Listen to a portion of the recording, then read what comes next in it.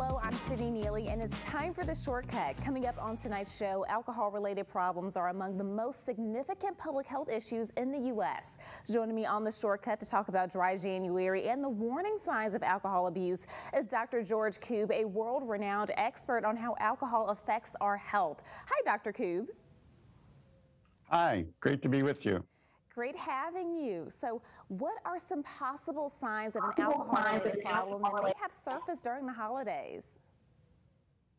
So, I mean, if you've made someone uncomfortable with your drinking, that's a first start. But I think even more broadly, if there's an impairment in social and occupational functioning, or put another way, if problems with interpersonal relationships or problems with work or not meeting deadlines or being late, or these are some of the things that, if you link them to the alcohol, can be early signs of problems.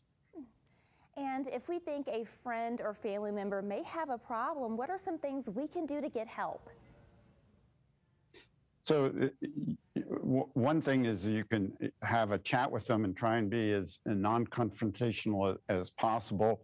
Maybe suggest going to their physician for a checkup. That's usually something that will trigger if there are really some problems developing. But there's also what we have is a website, alcohol treatment, NIAAA.nih.gov. It's called the Treatment Navigator, and that will tell you what an alcohol use disorder is, the spectrum of an alcohol use disorder from low to moderate to severe, the spectrum of treatments that are available. And also you can type in your zip code and actually find a treatment facility in your locale. That's so good to know. And more people spent time at home due to the pandemic. That's no secret. What kind of impact has COVID had on drinking rates and health? Well, COVID has been a very stressful period.